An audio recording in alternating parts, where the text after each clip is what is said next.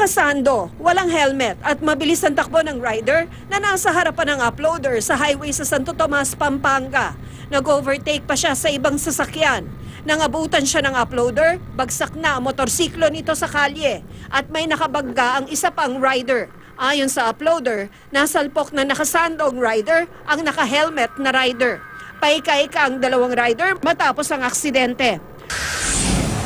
Lumabas naman ang eskinita sa Bangged Abra ang isang tricycle habang parating ang isang pick-up. Huminto ang tricycle pero sa bandang gitna ng kalsada. Iniwasan ito ng pick-up pero di pa ito nakakalagpas nang umandar ang tricycle. Dumikit ito sa tagiliran ng pick-up. Ayon sa pulisya, naareglo na ang insidente.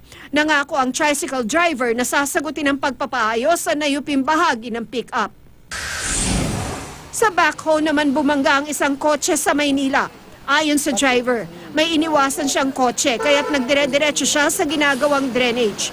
Sa lakas ng impact, nawasak ang harapang bahagi ng kotse. Nakainom ka ba, sir? Nakatagay lang ng konti.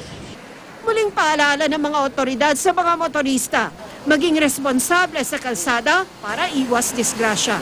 Tina Panganiban Perez, Nakatuto, 24 Oras.